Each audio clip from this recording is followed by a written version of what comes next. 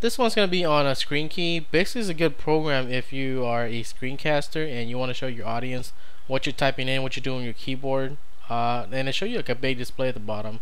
So I'm going to demo it out here. Okay, Screenkey. So the program is running, and whatever you type in, it's going to show at the bottom. So for example, if I do, open my terminal, there you go. That's how it is. So let's say if I search for Screenkey, right? And what's it? The information is screencast your keys. That's a short information. Let's do let's read the full thing here.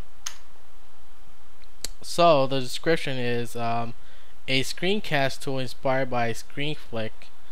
I think that was from like OS X and all that. And it's based on key-mon projects. So that's what it is. The only thing that I find that is missing with this program when I was using it is whenever you need to type in your root password, it shows up. The way that you would disable that is, it's kind of annoying, but this is how you would do it. You go up here and then you uncheck this, and then you type in your password and you have to uncheck it and then check it back again. Kind of annoying doing that. I wish they had like a hotkey where temporarily disable it, and then after you type in your root password, you go back to type in whatever you want, like this, right? Wish they had like a hotkey instead of me going up there and check the stupid box and all that.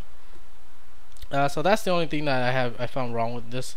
Otherwise, really cool program if you're doing screencasts and you need to show your audience nice and clearly. That's it for this program.